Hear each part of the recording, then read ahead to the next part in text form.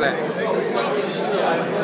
the New York Athletic Club, at the Bill Farrell Memorial, one of the guys he coached, Olympic gold medalist, Wayne Wells. Wayne, you were outstanding today.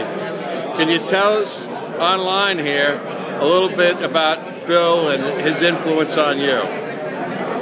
Well, I appreciate the remarks about me being outstanding, but I was just trying to keep up with Bill. Bill was a guy that was outstanding.